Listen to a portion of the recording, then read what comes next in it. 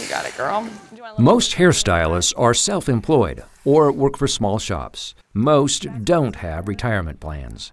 And for the last 10 years, that has been an increasing worry for Molly Finster. With stylists, usually they don't retire. They don't have a retirement. But that changed when the owner of Annastasia Salon in Southwest Portland became one of the first employers to sign up for OregonSaves. Now, Molly and 30 coworkers are automatically enrolled in a safe, secure retirement program. It makes me feel like I'm actually I have a career, and that's what I've always wanted. And even for my parents to know that I can retire, I'll have a retirement someday, is huge, huge.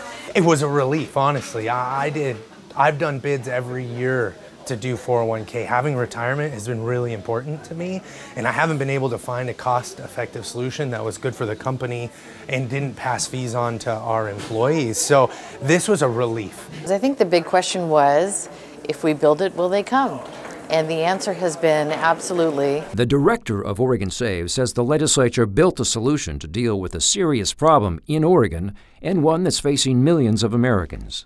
The Pew Charitable Trust says more than half the workforce in America has no retirement plan, including more than 1 million people in Oregon.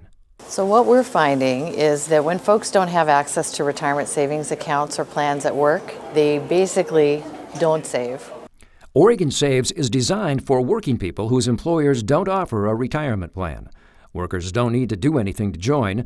Their employers enroll them, and they'll start saving a portion of their paycheck into an individual retirement account in their name. It always remains the employee's account and their money. They can choose to opt out at any time, but most choose to stay in.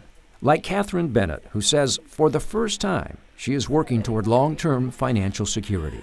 It just made me feel a little more confident and just excited that finally something was happening, that I was going to have a retirement in the end. You want to keep good people, and this was just a missing component for our strategy, for our staff's long-term development.